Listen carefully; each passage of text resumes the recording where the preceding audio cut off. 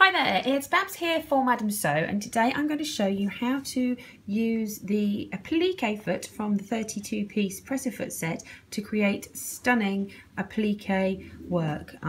You don't need to be using any special techniques. It can be fabric, straight to fabric and pinned in place, and with this foot and the guide, edge guide and stitch placement that come as a result of this foot, then you don't necessarily need to use any of that sticky stuff to adhere your applique to your base fabric. So let's show what this foot can do.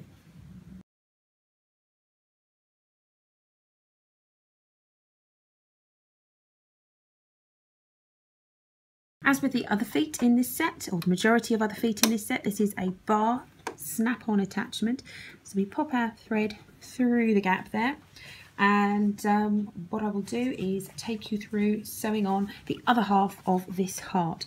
Now, the edge of the foot here is perfectly positioned to guide the edge of your applique round. Now, it can be a little bit tricky and you can become a bit wobbly the first few times you try doing this, because this is a very tight curve. It's much easier on the straight portion, but I will show you how that works. As you can see, we're aligning the edge of the applique with the gap in the presser foot, and this will allow us to control that edge work.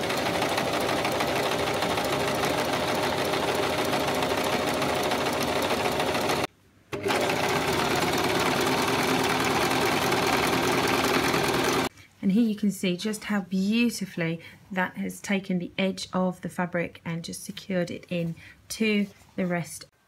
I hope that tutorial was useful to you, and if so, please subscribe to the Madam Sew channel for more tutorials and information on the Ultimate Presser Foot set.